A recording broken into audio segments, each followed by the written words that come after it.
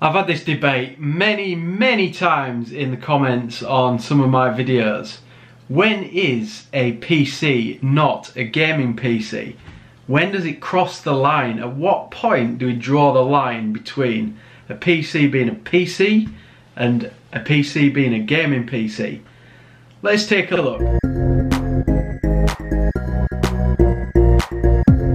One of my most popular videos on my channel is one where I said that I bought a gaming PC from Computer Exchange. Now, on that video, people have been pretty mean in the comments, which I don't mind. Freedom of speech and all that, as long as it's not hate speech, I don't mind. They've been saying that that PC isn't a gaming PC. Now, the simple way of shutting that argument down would be to say, well, it's a PC that wasn't intended to be a gaming PC, but has been amended and upgraded so that it becomes a gaming PC by putting the components in there. But people won't have it, and I don't really understand why. There's been quite a lot of people sticking up for me, which is lovely to see, but also people not sticking up for me and saying this is not a gaming PC, this is a potato, etc. But at what point do we draw the line? Well, this, in my opinion, which is a Raspberry Pi Zero, which is insanely cheap, I use this to play games on. Now, I could use this as more of a sort of office PC, or I could put Linux on there and you know, just use it as a general purpose office PC, but I'd choose to play games on it, mainly because it's awesome at emulating stuff. But you wouldn't really class this as a gaming PC, would you? But you wouldn't class this as a PC at all. So would you call this a gaming Raspberry Pi? Or would you call this a gaming PCB? What would you actually call it when the intention is to purchase something to play games on? Does that not make it a gaming whatever the object is? For example, you can use the Edge browser on an Xbox One. You can also now plug in a mouse and a keyboard, but it is still a games console, mainly because there aren't many other peripherals that you would be able to use with an Xbox One.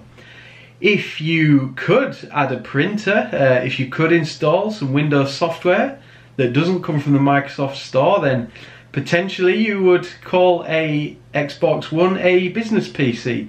But you wouldn't though, would you? Because it is a games console.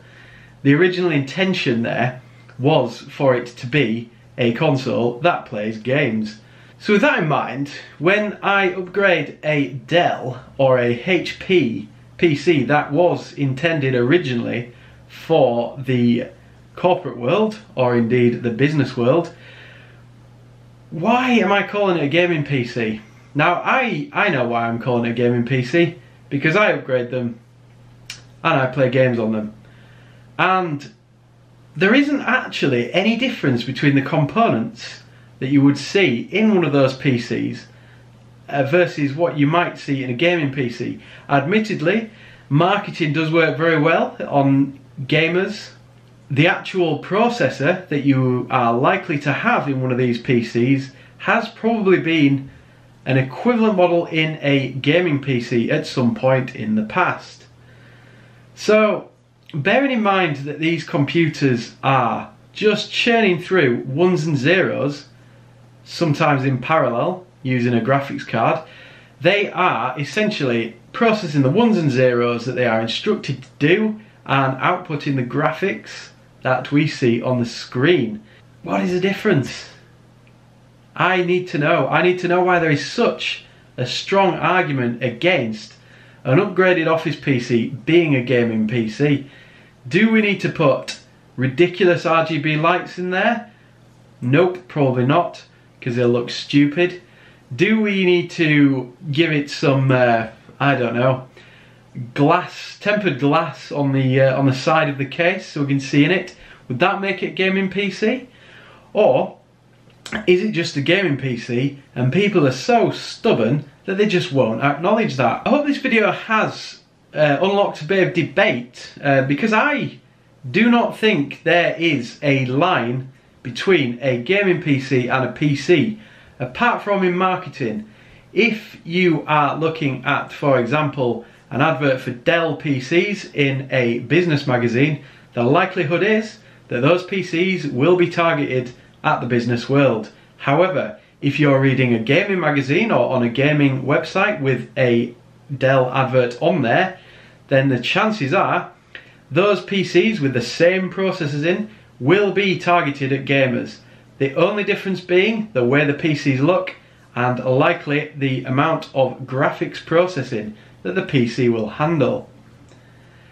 Thank you for watching. Please do join in the debate in the comments below, and I will see you in the next video. Goodbye.